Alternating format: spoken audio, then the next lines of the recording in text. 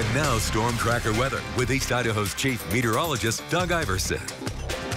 Sky this evening got a little stormy. It's still stormy out there right now, not just in the way of the sky, but it's definitely producing some showers and thunderstorms. We had clouds and storms rolling over the Tetons right now. A little bit in the way of fireworks as far as nature's concerned.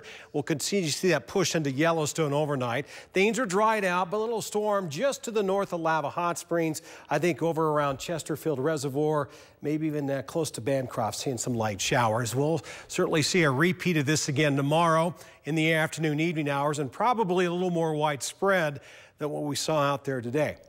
Cold front pushed through the state, believe it or not, so that's why we weren't as hot. And behind the cold front, this area of low pressure in the upper atmosphere will push over the panhandle tomorrow, and that will drive a lot of this moisture and even cooler air farther south right into East Idaho. So that's why temperatures tomorrow won't even reach the 80s for most of us.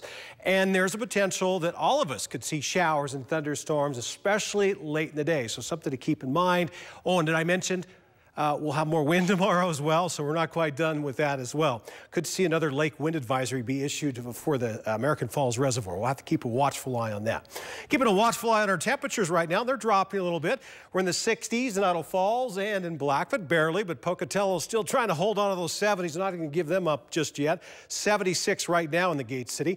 Cooler, though, over in Montpelier, only 61, and as you would expect, even cooler in Yellowstone at 56. 1 degree warmer over in Stanley at 57.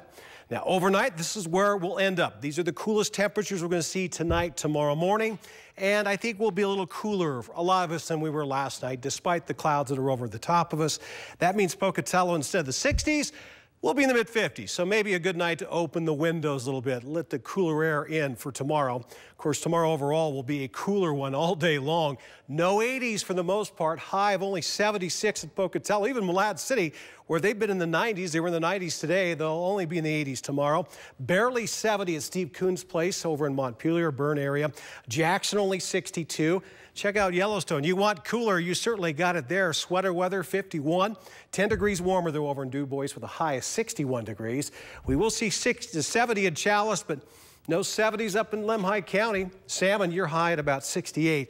And there's a potential late in the day of showers and thunderstorms for all areas. I think most likely up in the Central Mountains, Highlands, and western Wyoming, but even a chance in Pocatello tomorrow. There's that more wind.